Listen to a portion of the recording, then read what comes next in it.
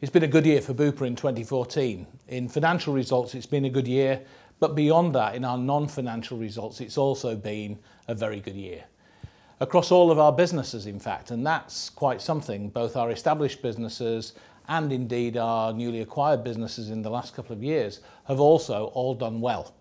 So looking to 2015 and our focus and priorities for 2015, clearly we're very committed to have all of our businesses continue to perform very well, to become more operationally effective, and to grow through a combination of innovation, new products, new services, new ways of bringing enhanced customer experience, and through investment.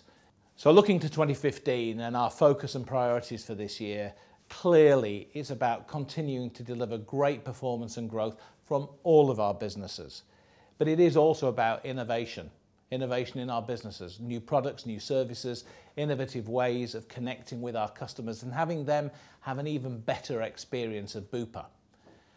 It is also, though, about increasing our impact in the world. We have some fabulous global partnerships with the World Heart Federation, the Union of International Cancer Control, Alzheimer's Disease International, and with the World Health Organization and the International Telecoms Union, working on their project of Be Healthy, Be Mobile and supporting that in a really big way to start to shift towards more healthy behaviours around the world. So doing the best that we can to drive extraordinary business results so that we have as much resource as we can to be a healthcare partner for millions more people and fulfil on longer, healthy, happier lives.